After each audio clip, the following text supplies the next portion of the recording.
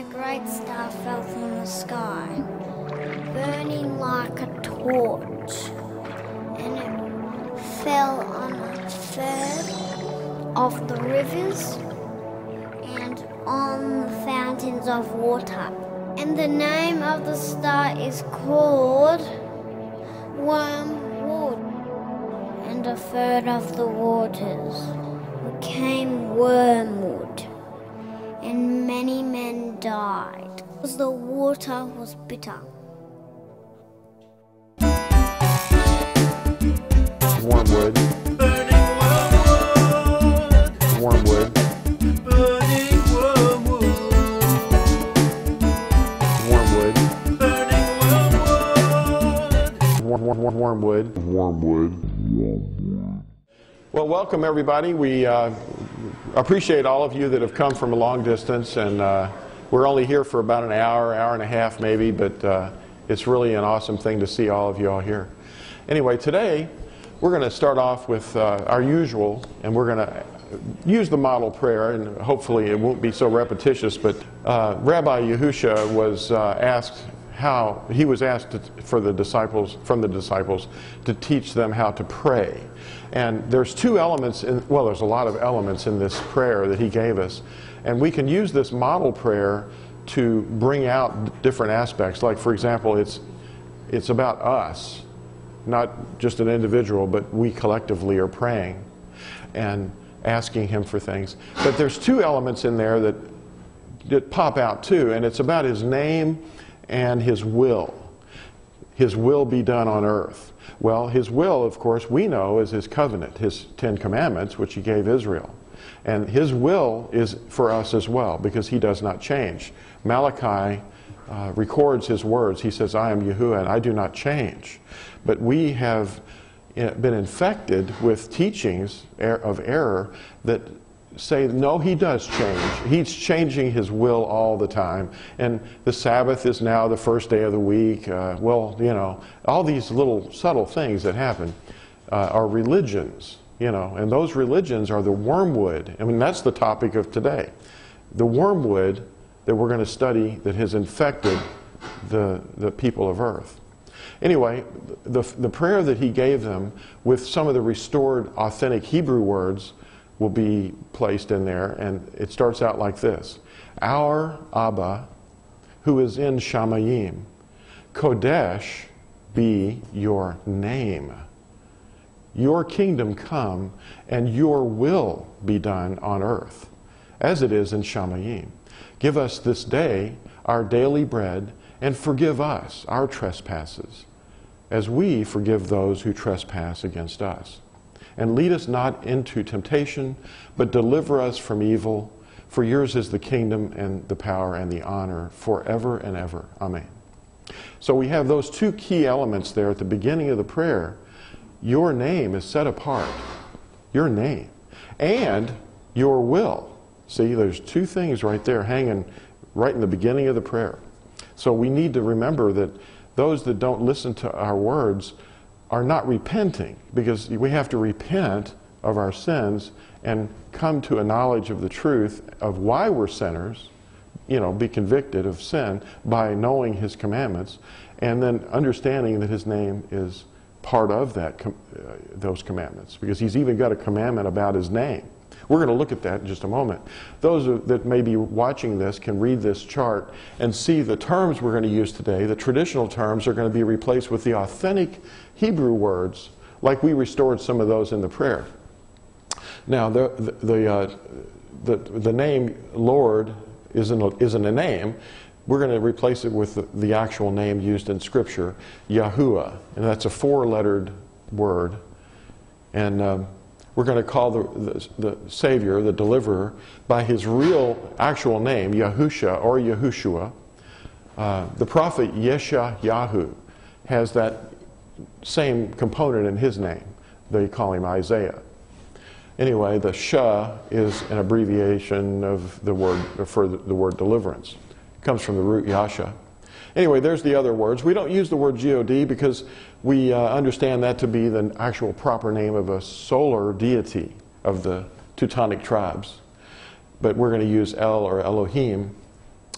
And of course, we're called Nazarene. In Acts 24, verse 5, we learn that, we were actually called Nazarene. That's 24, verse 5 of Acts. Because Shaul was accused of being a ringleader of the sect of the Nazarene. So, anyway, let's move along and see what we can find out. Regarding the name in the Torah, that's in the prayer. His name is set apart, and his will being done on earth is his Torah, because he doesn't change. And here's the name written for you in modern Hebrew and in ancient Hebrew, and that would be the 4 letters Yod, He, Ua, He. The W is often used in that 3rd letter right there because, but it's a W, okay, and that's a new letter, 13th century. And it's from Luke 11, it says, Kodesh be your name, your will be done on earth. Now the living words, we're going to start off with those as we usually do, because he wants us to think of these when we rise up and when we lie down and go in and out. So a lot of you may not have been exposed to those. But Psalm 37 actually mentions this attitude: turn away from evil and do good and dwell forever. For Yahuwah does right ruling and does not forsake his kind ones, his chosen ones. They shall be guarded forever, but the seed of the wrongdoers is cut off. The righteous shall inherit the earth and dwell in it forever. We're not going to be floating around on clouds and harps. The mouth of the righteous speaks wisdom, and his tongue talks of right ruling. And the Torah of his Elohim is in his heart. And his steps do not slide. So we're like little arks of the covenant, where he's put his law, his Torah, his teachings, in our hearts. He inscribed them as the mediator of the covenant. Now in Deuteronomy 5, we have here the retelling of the covenant for the lost tribes in the last days. I am Yahuwah, your Elohim, who brought you out of the land of Mitzrayim, out of the house of bondage. You have no other mighty ones against my face. Number 2, you do not make for yourself a carved image, any likeness of which is in the heavens above, or which is in the earth beneath, or which is in the waters under the earth. You do not bow down to them, nor serve them. For I, Yahuwah, your Elohim, am a jealous El, visiting the crookedness of the fathers on the children to the 3rd and 4th generations of those who hate me, but showing kindness to thousands, to those who love me and guard my commands. Number 3, you do not cast the name of Yahuwah your Elohim to ruin. For Yahuwah does not leave him unpunished who casts his name to ruin. Now, some of you that are new see the word cast, and that means to throw. That's the Hebrew word nasa. And that means to cast or to take, but most often it's to cast or throw. To use it. And if you take it to ruin, the word ruin in that text in 2 places is the word shoah, which you remember Yom HaShoah is the day of the Holocaust. To utterly lay waste his name. Now if you don't use his name, you have laid it waste. Number 4, guard the Sabbath day to set it apart as Yahuwah your Elohim commanded you. 6 days you labor and shall do all your work. But the 7th day is a Sabbath of Yahuwah, your Elohim. You do not do any work, you nor your son, nor your daughter, nor your male servant, nor your female servant, nor your ox, nor your donkey, nor any of your cattle, nor your stranger who is within your gates, so that your male servant and your female servant rest as you do. And you shall remember that you were a slave in the land of Mitzrayim, and that Yahuwah your Elohim brought you out from there by a strong hand and by an outstretched arm. Therefore Yahuwah your Elohim commanded you to observe the Sabbath day. It's a covenant sign. It's the sign of the everlasting covenant. And it's going to be here forever because it's everlasting.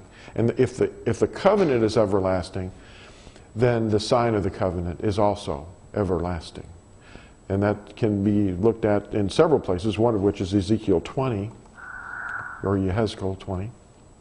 Number 5, respect your father and your mother as Yahuwah your Elohim has commanded you, so that your days are prolonged and so that it is well with you on the soil which Yahuwah your Elohim is giving you. Number 6, you do not murder. Number 7, you do not break wedlock. Number 8, you do not steal. Number 9, you do not bear false witness against your neighbor. Number 10, you do not covet your neighbor's wife, nor do you desire your neighbor's house, his field, nor his male servant, nor his female servant, his ox, nor his donkey, or whatever belongs to your neighbor. Now, the Catholic organization wiped out the second commandment about bowing to idols and just wiped it out so that they could have their statues. And they took and made the 10th commandment into 2 commandments so that they retained 10. Just so you know. Now, hear, O Yisrael, Yahuwah our Elohim, Yahuwah is one, and you shall love Yahuwah your Elohim with all your heart and with all your being and with all your might. And these words, the ones that we just read, which I am commanding you today, shall be in your heart, and you shall impress them on your children, and shall speak of them when you sit in your house, and when you walk by the way, and when you lie down, and when you rise up, and shall bind them as a sign on your hand, and they shall be as frontlets between your eyes. They'll be as frontlets between your eyes. And you shall write them on the doorposts of your house and on your gates. And that is all one whole section of text for the lost tribes. Psalm 138 is worth noting too. I bow myself towards your set-apart temple and give thanks to your name for your kindness and for your truth. For you have made great above all your word and your name. And that's talking about his covenant. His word is his 10 commandments. And the identification of wormwood, we've heard this word wormwood just in passing, and it'll open many eyes to a reality that's around us. And it's both physical and it's spiritual. So wormwood needs to be cleaned out of the temple. And where is the temple? Well, he has made us his temple if he indwells us. So when we're immersed, we join a congregation, or the Commonwealth of Israel is what we're really doing. We're not joining a denomination or becoming a Christian or any of that. We're joining to the covenant. We promised to obey the covenant. And that was something else that happened at Sinai, that those that were present, as well as those that were not present, were enjoining to that covenant. Now, wormwood has to be identified. And it's easily done if you have spiritual discernment. Now, one of the things that there's a physical wormwood and then there's a spiritual wormwood. We see this root here, and that's known by a common term. It's mandrake or mugwort. In the Hebrew, it's called dudai, and in Greek, it's absinthos. It's known by different names, but what it is it's a hallucinogenic. And Reuben, who was probably the first drug pusher, found some. Reuben was the son of Leah, the firstborn of the tribes of Israel. And he was out during the wheat harvest, if you read Genesis or Bereshith chapter 30, and he drug back this giant load of these hallucinogenic drugs and gave them to his mother Leah, but because it was an aphrodisiac. And anyway, weren't they referred to as love apples? that's a translation. Right. Love apples, that's very good. They were also known as love apples, but they're just roots, and they, would use them for their. Apparently, Reuben was a party animal, because he was, caught with one of his father's concubines, probably with the mandrakes. Yes, sir. In the scripture, in the Hebrew, is it referred to as duaday? Yes, it's dudai. Dudai is the name of the thing that's actually in the Hebrew. That's what it's called. It's Genesis 30. And when you see the translation in, I think, the scriptures, you'll see it written as love apples. Yeah. Anyway, it's a poison. It's a member of the nightshade family. It's associated with venom, gall, but the primary thing I want you to remember is the bitterness that this stuff generates. And it causes misery, and it brings affliction and a curse. Not the plant so much, but it would. I mean, if your body ingested this stuff improperly too much, it would be a curse and it would be an affliction. But here's the thing I want you to understand is that there's 2 levels that we have to look at Hebrew on. you've got Hebrew words that have a concrete and an abstract meaning. So one is literal, and the other meaning is figurative, okay? So one's a solid, and the other one is just an idea, okay?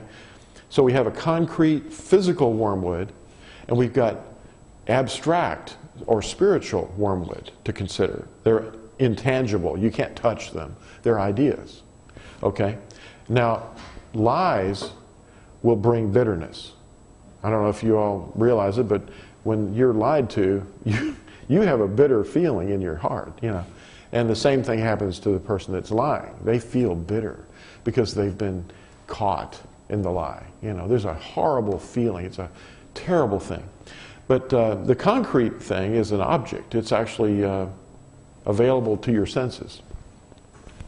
Now, so Hebrew words have to be comprehended, not just in the day they were, you know, but you have to understand what their real meaning is. Now, there's a star mentioned in Revelation called wormwood, but it isn't really the word wormwood. It's actually, in the Greek, is all we have. It's this word absinthos, you know. That's what it's called in the Greek translation. In Revelation 8, it says, "And the third messenger," that's a trumpet sounding, sounded, "and a great star fell from the heaven, burning like a torch, and it fell on a third of the rivers and on the fountains of water. And the name of the star is called absinthos," or wormwood, mugwort, you know. "And a third of the rivers became wormwood. And many men died from the waters because they were made bitter." Notice that word bitter is used. Now, it's a figurative, abstract meaning, and it could be a physical thing too. So we have to look at this stuff as watchmen or Nazarene and say that it could be a physical event. Something could actually happen that poisons the waters. Something like a star. Yes? Japan has a lawsuit against Russia right now because when Chernobyl blew, it poisoned roughly a third of the fish in the Sea of Japan. Isn't that interesting? Yeah, because Japan, you know, they do a lot of fishing. Well, when Chernobyl blew, it actually polluted almost a dozen countries. Yeah. Not just Japan, but many. Translation of Yeah. Chernobyl into English means wormwood. It's amazing, yeah. We're going to bring that up in just a little bit. We're going to see that very clearly, but I'm glad that you know that. That's really great. Anyway, I was going to ask you how much Ukrainian you all spoke here. That's a Ukrainian word, Chernobyl. Anyway, they were made bitter. And it says in Amos 5:7, "O you who are turning right ruling into wormwood." Okay, in other words, you're taking the commandments, the teachings of Yahuwah, and turning them into wormwood. Now that's what we're perceiving today now. He's waking us up. Now, "and you have cast down righteousness to the earth." So they're trampling the covenant under their feet and saying, "Oh, well, we're above that," or "that was for them and we're somebody else." And he's forsaken those people and we're the new people, you know, whatever. But that's kind of creepy, you know, when you think about wormwood is actually something Yahuwah says is turning right ruling into wormwood. You know. Yirmiyahu, or Jeremiah 9 says, and Yahuwah says, "Because they have forsaken my Torah, which I have set before them, and have not obeyed my voice, nor walked according to it, but they have walked according to the stubbornness of their own heart, and after the Baalim, that's the plural, which their fathers had taught them. Therefore, thus said Yahuwah of hosts, the Elohim of Yisrael, see, I am making this people eat wormwood, and I shall make them drink poisoned water." This is similar to what happened at Sinai with the golden calf. Yes, it is. He ground it up and made them drink it, you know. "And I shall scatter them among the Gentiles, whom neither they nor their fathers have known." Excuse me. "And I shall send a sword after them until I have consumed them." So here's a little boy that's being checked for radiation here too, you know. The Hebrew language and expression of thought involves literal and figurative. Considering Psalms or Tehillim chapter 1, he is like a tree planted by streams of water, which yields its fruit in season, and whose leaf does not wither. Well, look at the concrete words and how they're expressed as abstract thoughts. The tree would be planted by streams of water. Well, the tree is upright, or a righteous person. The streams of water would have to be the living words. The living water is the Torah. That's the streams of water, the words of Torah. The fruit would be the good character and behavior that comes from that, you know. And the unwithered leaf in this expression would have to be prosperity. So you're going to prosper. Now, I don't think that we have to concern ourselves with this donkey down here, but it's interesting.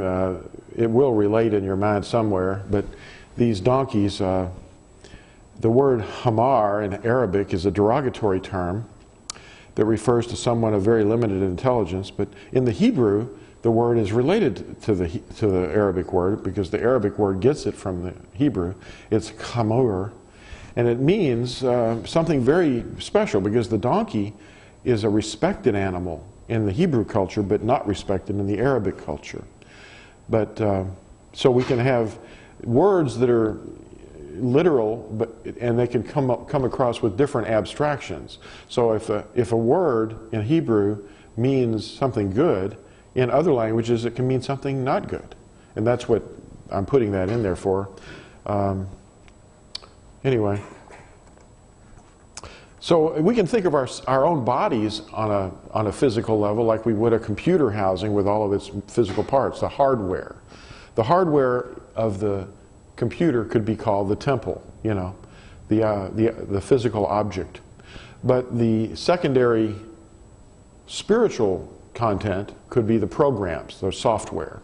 So the living purpose of this temple is the operating system. The operating system can't be touched with your hands.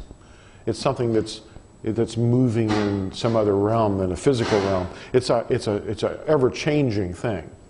So the tangible physical temple in a computer is able to be touched, but it doesn't really have behavior until you instill programming into it. Now, our programming should be based upon the Torah, the will of Yahuwah.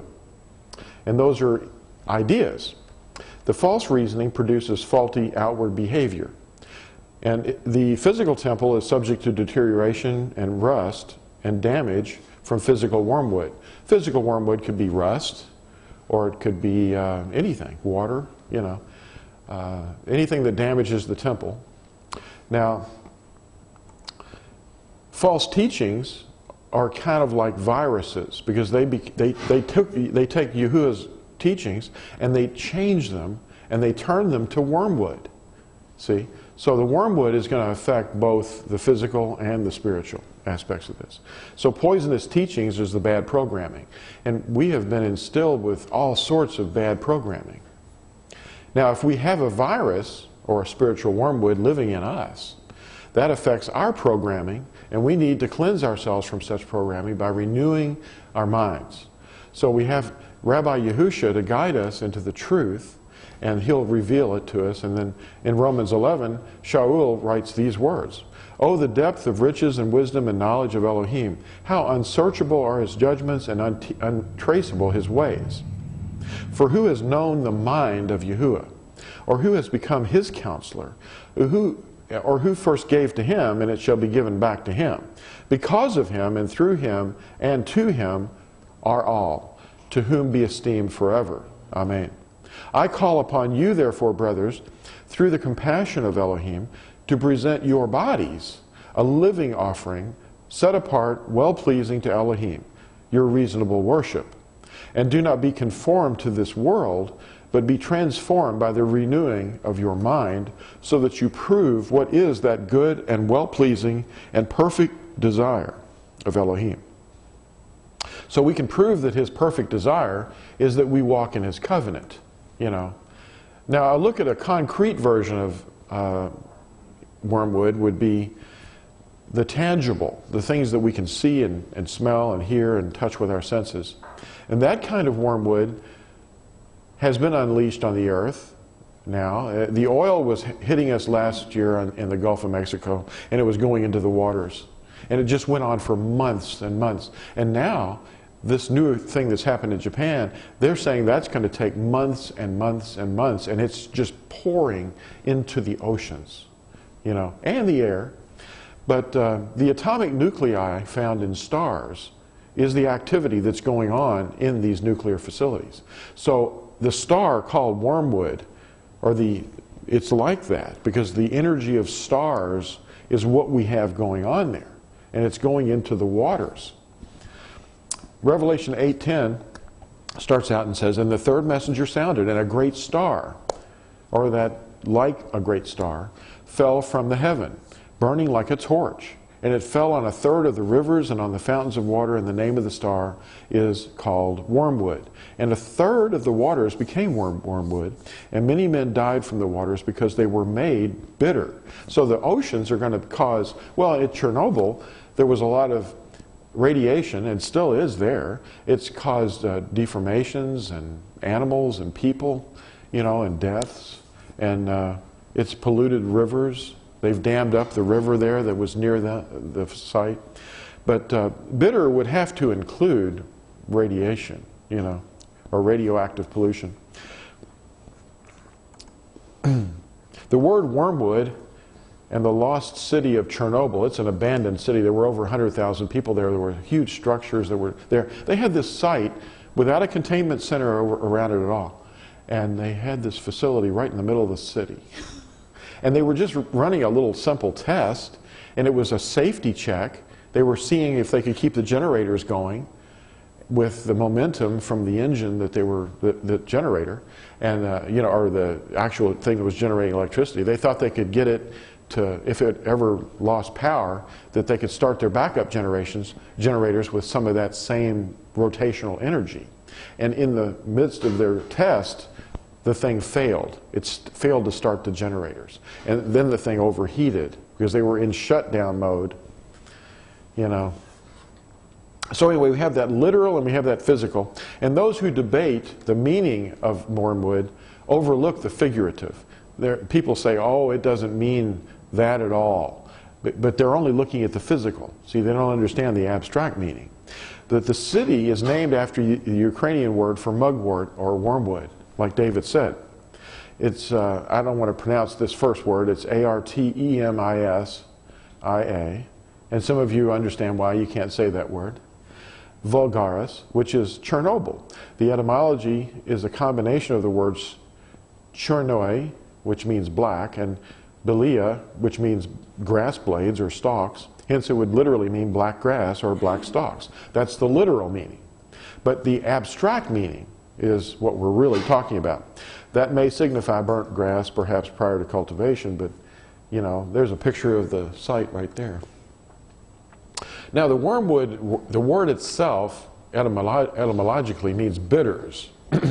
Now, over on the right, you're going to see something, a big bottle of wine. It's a type of wine. It's made from grapes, and we call it vermouth. Okay, vermouth. You've probably heard of vermouth. Most of the time, people don't know what they're drinking, but it's something that's derived from grapes, and it's in a wine bottle.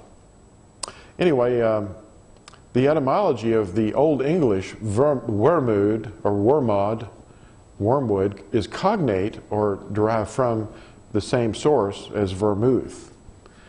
And the Dutch is wermoed, and Old High German is weremauta or moeta, and the German word today is vermouth. They pronounce their W's as a V. And because the letters W and V both come from the letter U, actually. Anyway, the literal use, or suggested were man plus mod, courage, from its early use as an aphrodisiac. The Hebrew is dudae, or dudai, and it's mentioned in Genesis 30, as we mentioned. It's, you know, the plant today called mandrake, or love apples. And the figurative use refers to its bitter aftertaste. In folk etymology, it was used to protect clothes and bedding from moths and fleas. But the Greek word absinthos is mentioned in the star, that fell from the heavens. Revelation 8, verse 11. So the wormwood abstract meaning, absinthos, the bitterness which results from lies. So if we look at what Scripture is talking about relative to wormwood, we see very clearly Yahuwah himself, through the prophet Amos, said that you have turned right ruling into wormwood. Okay? That's not good. So you've lied about my right ruling and you've made it bitter. Okay? So that's why we are receiving all these curses and things, because we're not following his program. In Revelation 16 it says, and the seventh messenger poured out his bowl into the air, and a loud voice came out of the dwelling place of the heaven from the throne, saying, it is done. And there came to be noises, and thunders, and lightnings. And there came to be a great earthquake, such a mighty and great earthquake, as had not came to be since men were on the earth. Of course, we recently have been hearing about the approaching possible brown dwarf star, which has its own planets coming close to us, even possibly on a trajectory within the orbit of the Earth itself. And tell me if that isn't going to have some serious effects around Yom Teruah, if it is factual. If another star that's a brown dwarf, that's already burned out, that has its own satellites or planets, comes within our solar system, which happens. It happens in the galaxy all the time. But if that thing comes in, it's not going to be easy to see, but it's really going to have a serious effect, because it's like having two suns in the same place, or nearly the same place. Yael 2, or Joel 2, starting in verse 30, says this, and I shall give signs in the heavens, and upon the earth blood and fire and columns of smoke. The sun is turned into darkness and the moon into blood, before the coming of the great and awesome day of Yahuwah. And it shall be that everyone who calls on the name of Yahuwah shall be delivered. For on Mount Sion and in Jerusalem there shall be an escape, as Yahuwah has said, and among the survivors whom Yahuwah calls. Now that's also repeated at Acts 2, verse 21. And there's other scriptures here that you can read. Now, Psalm 91 gives us consolation because we know his name. 1,000 fall at your side and 10,000 at your right hand, but it does not come near you. Only with your eyes you look on and see the reward of the wrong ones, because you have made Yahuwah my refuge, the Most High your dwelling place. No evil befalls you, and a plague does not come near your tent. For he commands his messengers concerning you to guard you in all your ways. They bear you up in their hands, lest you dash your foot against a stone. You tread upon lion and cobra, young lion and serpent you trample underfoot, because he cleaves to me in love. Therefore I deliver him. I set him on high, because he has known my name. When he calls on me, I answer him. I am with him in distress, in the day of tribulation. I deliver him and esteem him. With long life I satisfy him and show him my deliverance, which is the word Yeshua. Now here's a man who was recorded on video, who actually was part of the scientific development of nuclear fission. His name is J. Robert Oppenheimer. And through his tears, he quoted the Bhagavad Gita, not having scripture. He only said, now I have become death, the destroyer of worlds. He knew what he had wrought. And he was weeping when you saw this picture. There's tears falling down his face. But he's without life. He doesn't have scripture. There was a time when we didn't either. But Revelation 16:1 says, and I heard a loud voice from the dwelling place saying to the seven messengers, go and pour out the bowls of the wrath of Elohim on the earth. They should have put this stuff underground, you know, like a mile down. Then it wouldn't have been this problem, you know. Oops.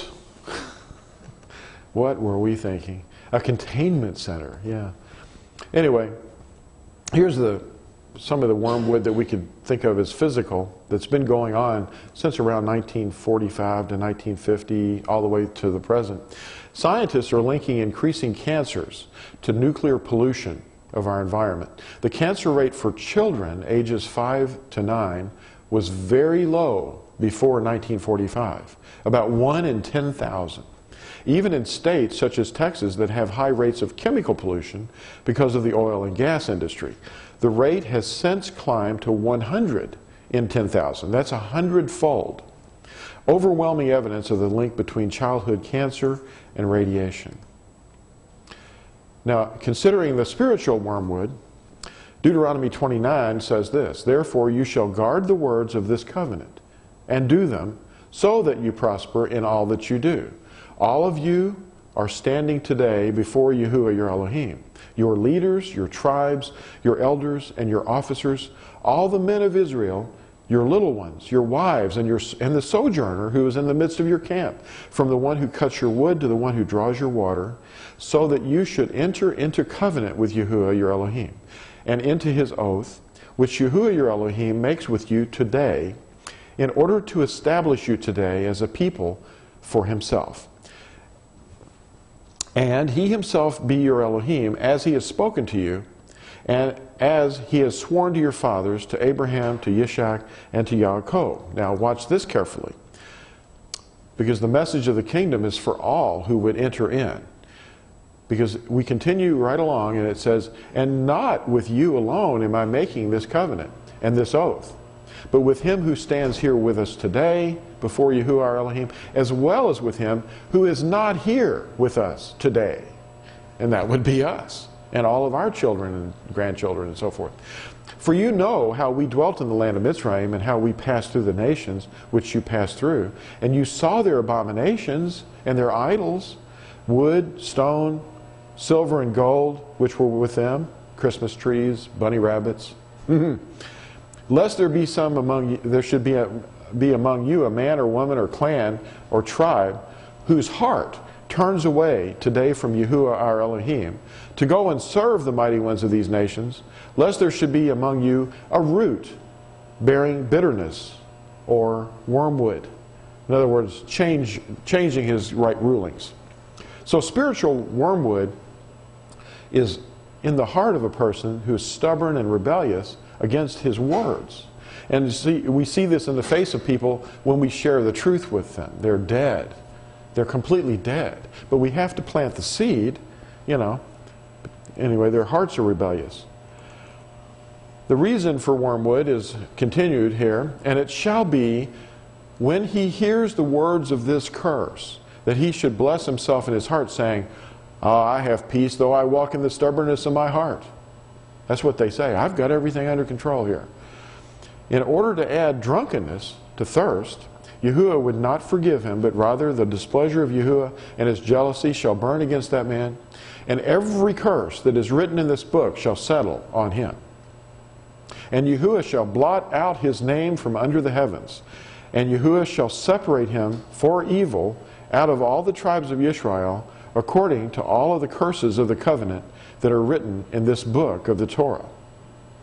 In other words, this guy that says, "Oh, I'm okay, I'll walk in the evilness and the stubbornness of my own heart," that's false security that's encouraged by those who teach against the covenant, both then and now. So if you have a teacher that says, "Well, we're under grace," or "We're under," well, we are. We always have been. But you see, you've got to repent, or you will likewise perish. See? And repentance involves going back to the words, the eternal words that will never pass away. Why is Yahuwah allowing these plagues that are happening today? Well, Deuteronomy 29 brings that out too.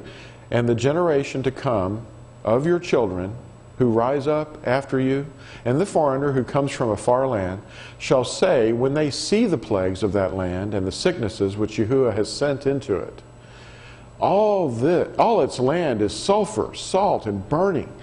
It is not sown, nor does it bear, nor does any grass grow there, like the overthrow of Sodom and Amorah, Admah and Seboim, which Yahuwah overthrew in his displeasure and his wrath. And all nations shall say, why has Yahuwah done so to this land? What does the heat of this great displeasure mean? And it shall be said, because they have forsaken the covenant of Yahuwah Elohim of their fathers, which he made with them when he brought them out of the land of Mitzrayim. And you hear teachers today, the great majority, the ones with the great big microphones, saying, we don't have to keep those laws. You hear it all the time. That is directly against this text. And others, many others. Now, continuing in Deuteronomy 29, and they went and served other mighty ones and bowed themselves to them. Now, we're going to see that in just a few moments. Mighty ones that they did not know, and that he had not given to them. Therefore the displeasure of Yahuwah burned against this land to bring on it every curse that is written in this book. And Yahuwah uprooted them from their land in displeasure, and in wrath, and in great rage, and cast them into another land as it is today. The secret matters belong to Yahuwah our Elohim, but what is revealed belongs to us and to our children forever, to do all the words of this Torah. And we have to remember, we're in captivity right now. Luke 21, Yahusha says, and there shall be signs in the sun, and the moon, and stars, and on the earth anxiety of nations, in bewilderment at the roaring of the sea, and agitation, men fainting from fear and the expectation of what is coming on the earth. For the powers of the heavens shall be shaken, and then they shall see the Son of Adam coming in a cloud with power and much esteem. Now, at that time, we don't want to become petrified. We want to say, well, now wait a minute, hold on. I'm in a covenant with him, and we have to call on his name at that time. And in fact, do it daily. But, you know, wormwood's venom is a poison, and it's a very bitter pill to swallow. Revelation 18:4 says, and I heard another voice from the heaven saying, come out of her, my people, lest you share in her sins, and lest you receive of her plagues. Now, you see this little statue that we honor in our New York harbor. That's the deity that started in Babylon, and it went into Rome, and it's this name, Libert, you know, well, A-S in the Latin. Anyway, it's a Babel's great mother is what it is. It's a sun deity. And, you know, this thing's been riding a beast, but we're going to look at that a little bit here in a moment. Zephaniah 3 is really interesting because in that text there's verse 9, which is really key to this. It says, therefore, wait for me, declares Yahuwah, until the day I rise up for plunder. For my judgment is to gather nations, to assemble rains, to pour out on them my rage, all my burning wrath. For by the fire of my jealousy all the earth shall be consumed. For then I shall turn unto the peoples a clean lip, so that they all call on the name of Yahuwah, to serve him with one shoulder. And that word lip refers to their language, a clean language, one that doesn't obfuscate or circumambulate around his name, but they use his name. You know, he won't give his name to people that won't repent. You can say the name of Yahuwah to them, and they'll say, well, isn't that nice? And then they'll have it in their head, but then they won't receive it. You know, it'll just pass right by them. Now, ultimate wormwood, what would that possibly be? Well, how about the abomination of desolation? That would be desolation of his covenant. You know? And to desolate his covenant, he already said, is wormwood. And it is done by the anti-Mashiach, who is also has the title Mystery of Iniquity. And it's also the worship of the beast and his image. And they bow down to the objects that they worship. Okay, they bow down and kiss the ring and hand of the leaders. They bow to them. They kneel before these men. And even pictures of the men, they'll kneel down. Okay? This is the Dalai Lama and the head of another religion over here. Now watch this. A statue of this man named Buddha, or Siddhartha Gautama is his real name. And he's got a little statue of himself. And these Tibetan monks put it over the tabernacle, which is like a little Shakabuku Gohanza in every Catholic building. And they have a little gold doors that they open up. Anyway, on top of that, they've placed this. Of course, they've got their little cages too that they put their donuts in, and there's statues. But they put this statue of Buddha on top in a Catholic building.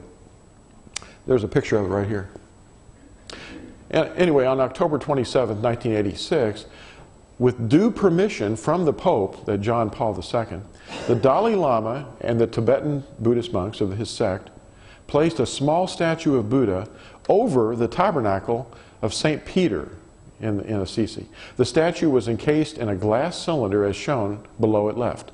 In front of the tabernacle below center was a censer in the shape of a lotus flower, and to its left a small banner with Buddhist inscriptions.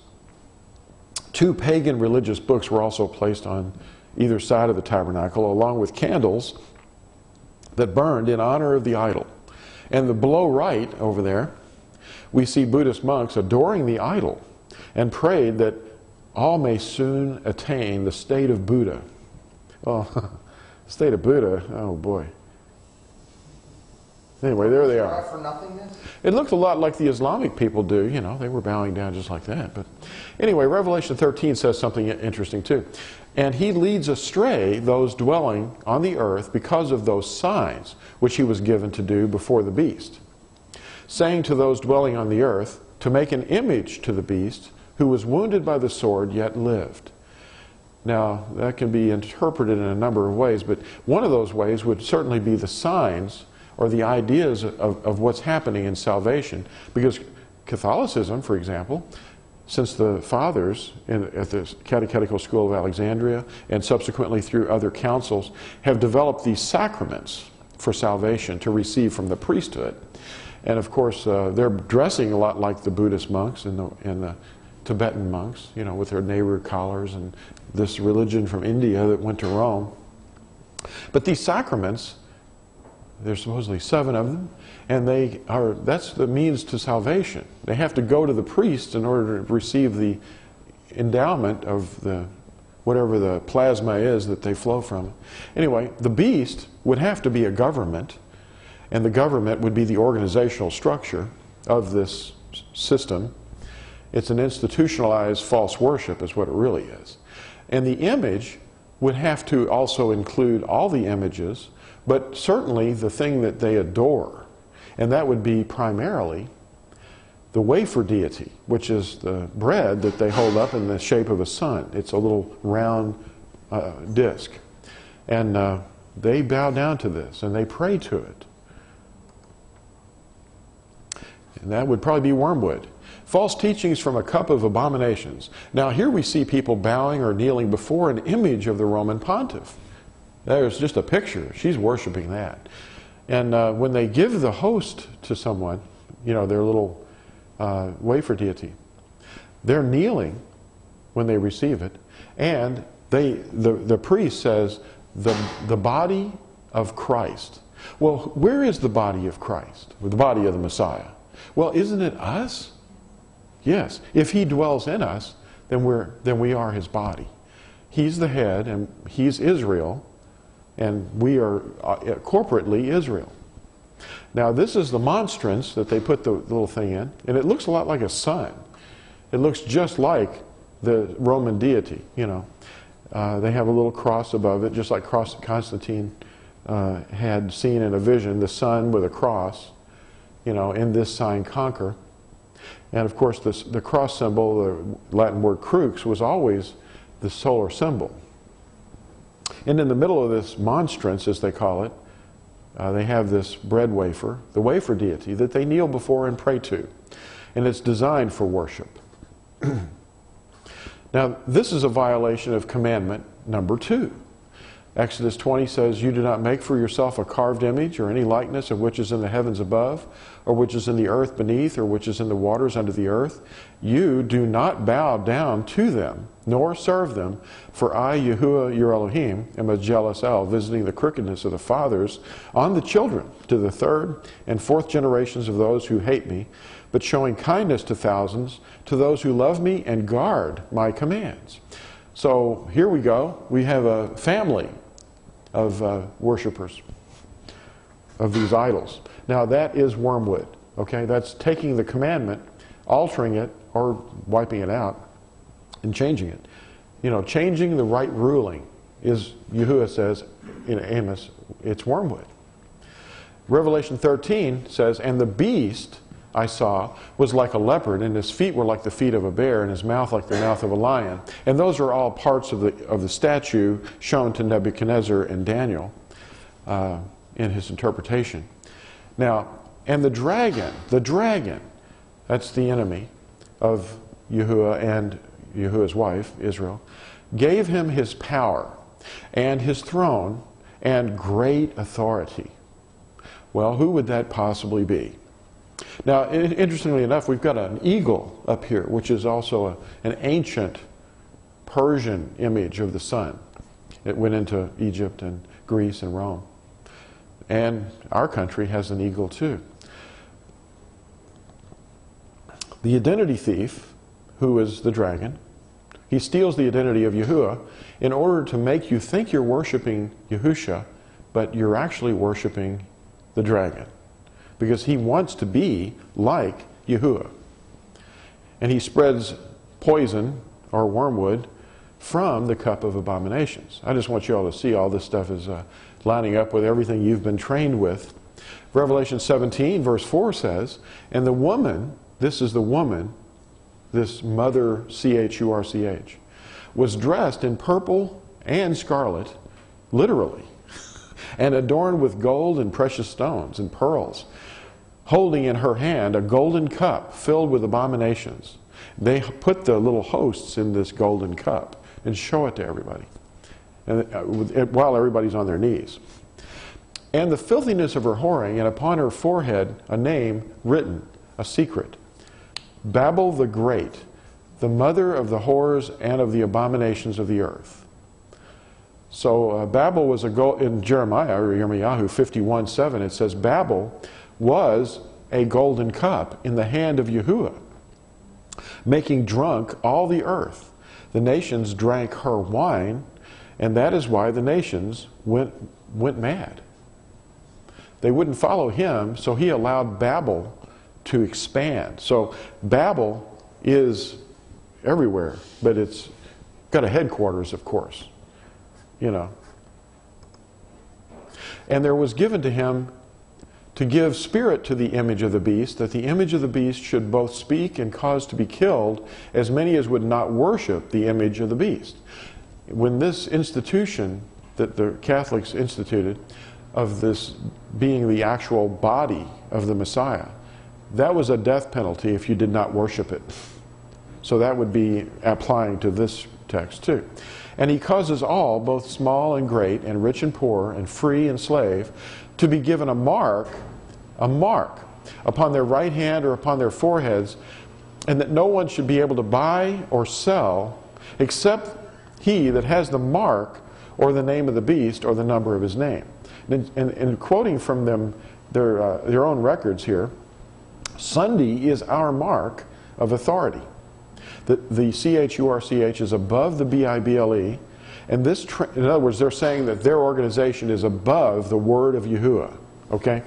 And this transference of Sabbath observance is proof of that fact. Now, the Constantine's Creed is not well known among most people, but here's some wormwood for you. He required that all these people that were coming into the faith swear this oath. I renounce all customs, rites, legalisms, unleavened breads, and sacrifices of lambs of the Hebrews, and all the other feasts of the Hebrews, sacrifices, prayers, aspirations, purifications, sanctifications, propitiations, and fasts, and new moons, and Sabbaths, and superstitions, and hymns, and chants, and observances, and synagogues. Absolutely everything Jewish, every law, rite, and custom.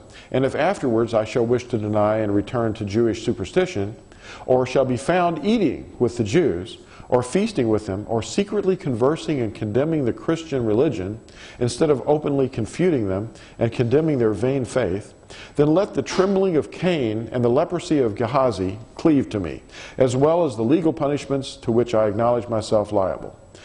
And may I be an anathema in the world to come, and may my soul be set down with Satan and the devils.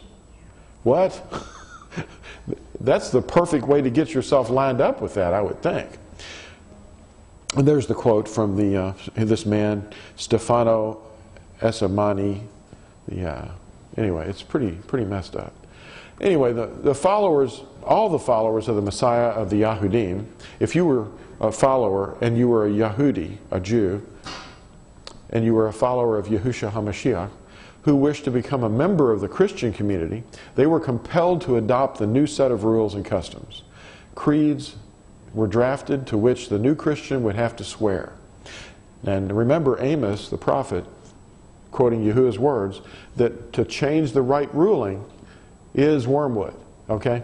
Now, they had to say this: I accept all customs, rites, legalism, and feasts of the Romans, sacrifices, prayers, purifications with water, sanctifications by Pontificus Maximus, or Pontificus Maximus, that's what it says, propitiations and feasts, and the new Sabbath, Sol Dei.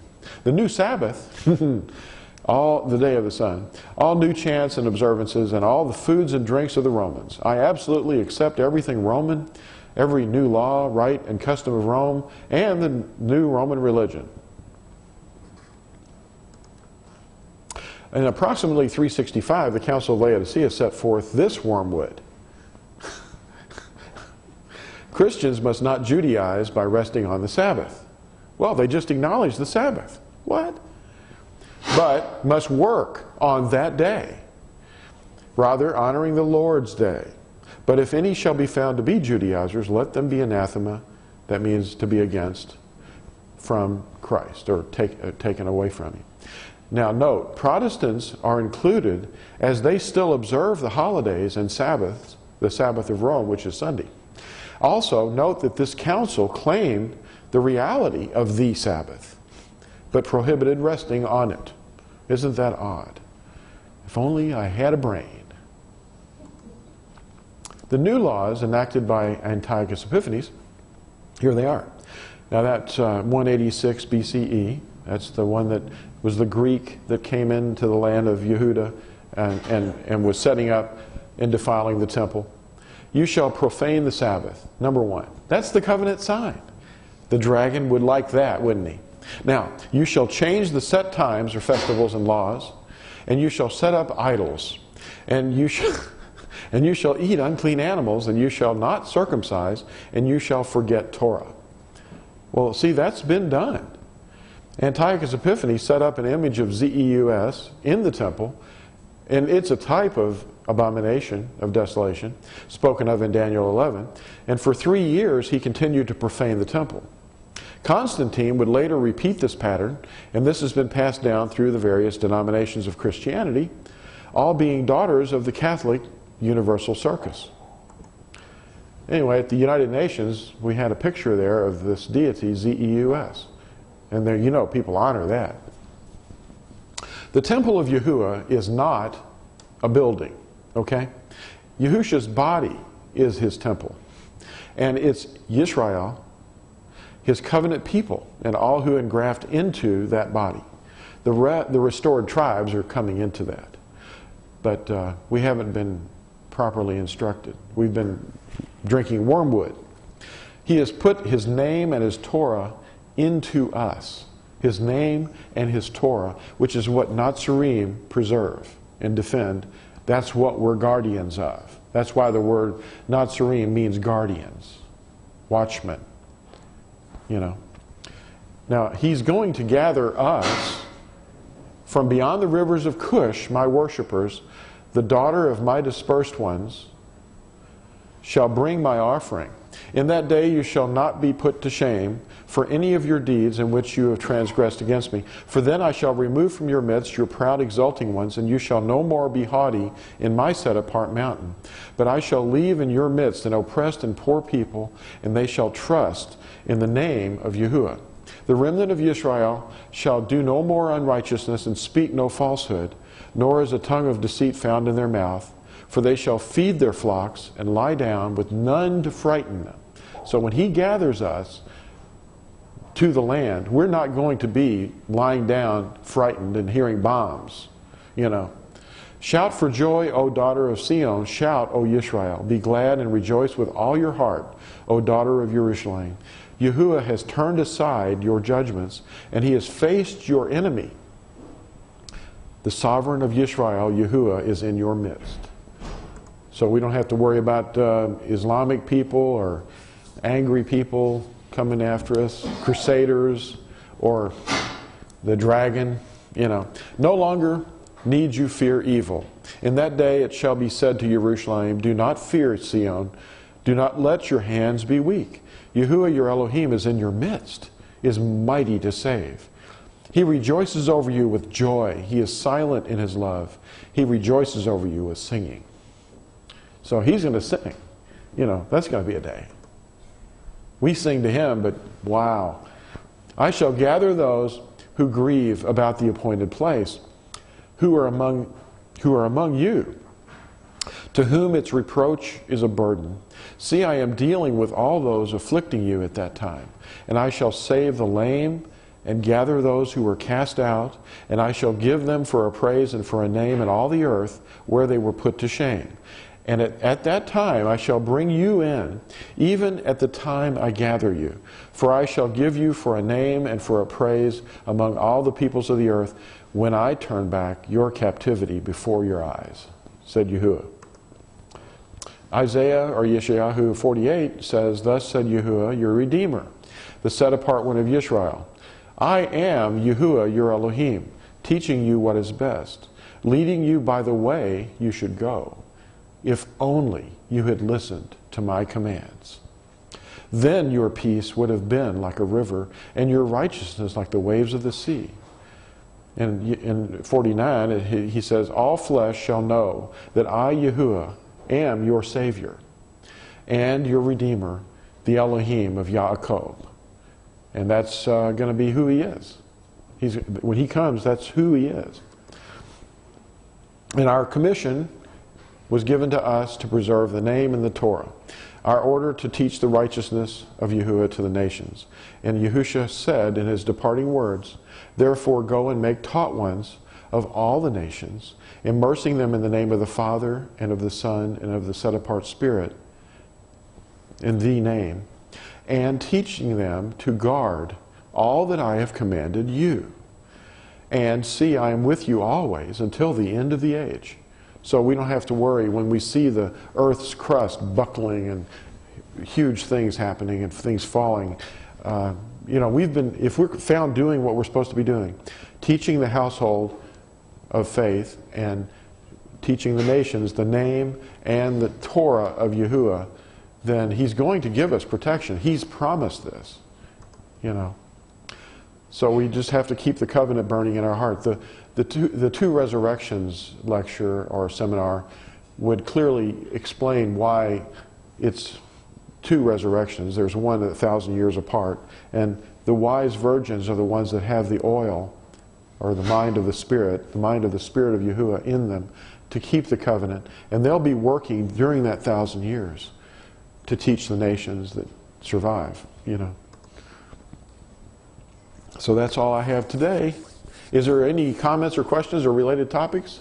Yes, sir? When you was talking about Constantine and stuff, recently I watched a documentary, did a little research, and I don't know if anybody else was aware, but I surely wasn't, but after when Constantine instituted those laws against the Aberdeen, and you know, folks following him as well, they actually, during the Crusades even, went out and slaughtered, you know, the Aberdeen, and not only blamed them for Messiah's death, you know, it wasn't just that the Christians were told not to stay around. They went out and actually just slaughtered these people and just wiped them out of the law of Europe.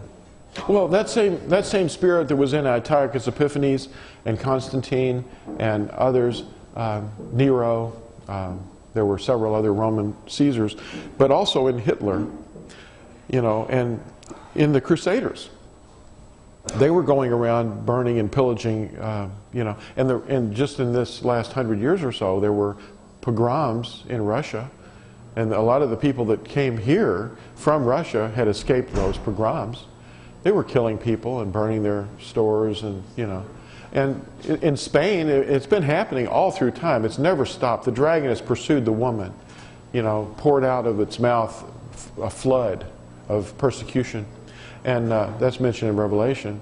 So we have the dragon pursuing the woman, the wife of Yahuwah, the ones keeping the commandments of Elohim and holding to the testimony of Yahusha, But it's never stopped. You're absolutely right about Constantine, though. But that same spirit is the dragon, and it's institutionalized, and it has become institutionalized in various places. Any other comments? Or yes? During the Inquisition, the Catholic Church got all the people in Spain and Mexico to say, okay, we're Catholics. Then they would kill them so they couldn't repent of that. Wow. Isn't that something? Spain used to have a really large Jewish population as well. Spain used to have a really large Jewish population. Yeah. It's interesting. We think that in the ancient world there wasn't a respect for human life. And according to what we've heard from history, that's probably pretty much true by the rulers. The rulers held life and death in their hand, and they just killed people wholesale. Like we see happening in Libya right now. I mean, he's attacking his own population, massacring them. Of course, we know that they're really fighting a swarm of Al-Qaeda is what they're really doing, bouncing from country to country. These people that are called rebels are really Al-Qaeda. They've just left the two battlefields and come over to these other Arab countries. And now we're helping them, Well, the CIA invented Al-Qaeda. But anyway, the thing of it is, when we think of human life, you remember Jonah when he got on the ship at Joppa and he was headed for Tarshish and the storm started to blow and the men on the ship were casting everything off the ship that they could that was not, people, and basically trying to think of anything they could because they knew this was a supernatural storm. It wasn't normal. And Jonah said, well, throw me overboard. And they didn't want to because they respected human life, even these pagans, So they didn't want to harm Jonah unless it was absolutely necessary. But, basically, when push came to shove, they actually did have to do it, And then the storm instantly ceased, and the sky was blue. It's amazing. But anyway, the thing of it is, one life was offered for the sake of the crew, but these men didn't want to do this. This was the last resort for them. If they didn't respect human life, they'd just say, oh yeah, sure, let's try anything. They resisted, Gaddafi is also Jewish. Both of his parents Really? were Jewish. Just a type in a search engine. Mm-hmm. Gaddafi's parents or Gaddafi's mother, and it comes right up. Yeah. So he's really not who they think they are. Uh-huh. Same thing with Octopus. Yeah. Supposedly. They said they want to kill the great Satan. Well, the tribes of Israel have obviously been merged with all the nations. So we have all the tribes, We're fixed on Jews or Yahudim, pretty much. But where's Reuben, and Naphtali and Zebulun and, Joseph, We have become the nations. That's who the nations are, So the seed is evenly dispersed, like Amos 9 verse 9 says. He's sifted us among the nations like in a sieve, So, any other comments? Well, Esau's tribe married many of the women which were daughters of Ishmael, right? Or am I getting that mixed up? I think that he was married to Jacob. Edomites. He was Edom, but he was married to, he was married to all these Ishmaelites. Yeah, he was married to them. So that's where you see a lot of this coming from. Yeah. So, well, that's true, but even so. Yeah. What about this gentleman that's burning this Quran down there in Florida? Oh, they do that to Yahuwah's word all the time in their faith. Yeah. Yeah, that's not a problem. In fact, if you're found with a copy of it, you're arrested. You know, what do you think they do with it? I hear that they use it for toilet paper. You know, I've heard all kinds of things, and they don't have any problem We don't hear about that on the news. defiling. We just hear about burning a Koran. Yeah, yeah, Terrible that is. yeah. It's odd. Yes, sir. Have any of you seen the Andrew Vane video where it talks about the law of the land? More or less what we're doing in South Africa right now. If you determine you have a need, and Leroy's got something that I need, That's cool. I can take it. Well, look on the U.S. Department of Justice website, see what they've done. You have Yeah, Sharia law. they made some changes on the website. Yeah. Welfare, that's kind of a form Yeah. why you just set it down. Yeah. Your neighbor's got a bicycle, you decide you have a need for that. Yeah, you know, in Yahuwah's world, it was back in the day. It was set up for the people who were fatherless and unable to support themselves. And then when they got older, they wouldn't stay on the welfare program of the tithe. They would, of course, reach maturity and they would get a job. You know, that's the way the plan is. And of course, if a person was incapacitated and or in temporary need, like for example, a foreigner who was fleeing a war, they were given help, you know, sustenance. But it wasn't like this is a permanent lifelong thing. You know, our program is really quite wrong. You know, we need to go out there and reinvent ourselves, re-educate ourselves, whatever we have to do. Take a lower position if we have to. You know, if we're making $50,000 a year and we lose that job, then we have to take something that makes $10,000 a year, possibly. But just get out there and work. You might even work harder. It's easy to work harder, making less money. So, but what about any other comments that you want to bring up real quick? Because I'm going to have to depart.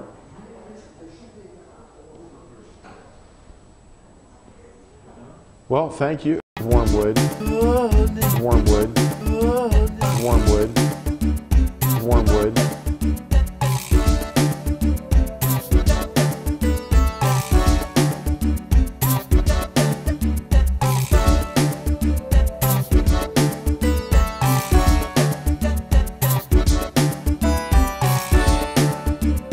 Wormwood. Burning wormwood. Wormwood. Burning wormwood. Wormwood. Burning wormwood. Wormwood. Wormwood.